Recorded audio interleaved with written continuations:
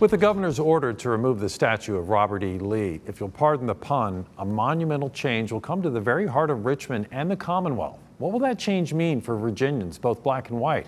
I'm joined now by Dr. Julian Hayter, professor of leadership studies at the University of Richmond, for some historical perspective. Professor, welcome. Thanks for joining us. It's good to be here.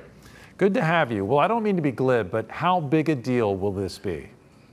It's, as you stated, a monumental shift in the reimagining of public space in the Commonwealth of Virginia. Well, we hear so much about history that the monuments purport to tell. Is that history, as some say, being erased? Well, it depends. I think, on the one hand, this is a watershed moment in terms of Confederate statuary and memorialization.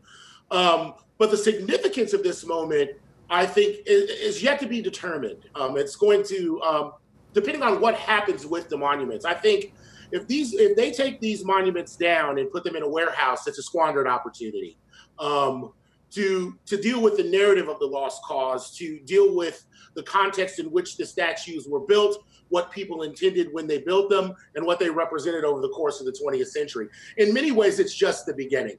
And so it should be put in somewhere else, but in a context like a museum grounds or a private home? Or is that what you're suggesting when you say the lost opportunity would be to put it somewhere else and have it have some impact, just not on Richmond's grandest boulevard?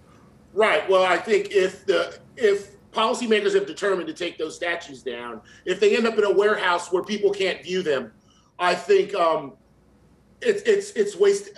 It'd be a waste to really interrogate the lost cause. And Confederate statuary in many ways told a story, and some people would argue a false narrative.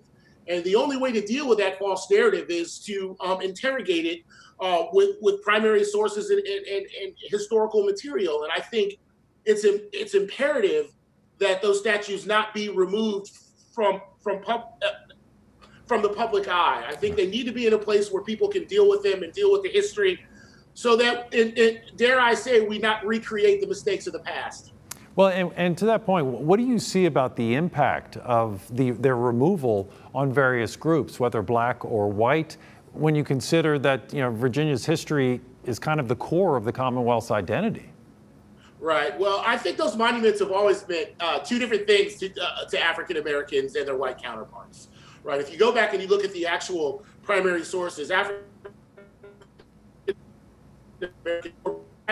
about how they felt about the emergence of Confederate statuary, particularly individuals like John Mitchell with the Richmond African American and Planet.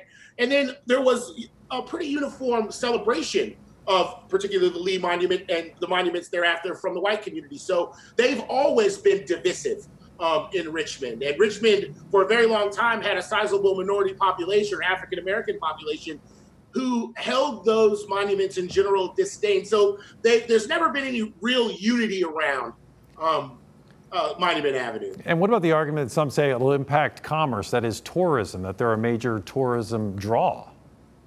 That could be, you might be able to mitigate that if they're placed in a museum, or if there's somewhere else that people can see these monuments, like I mentioned earlier.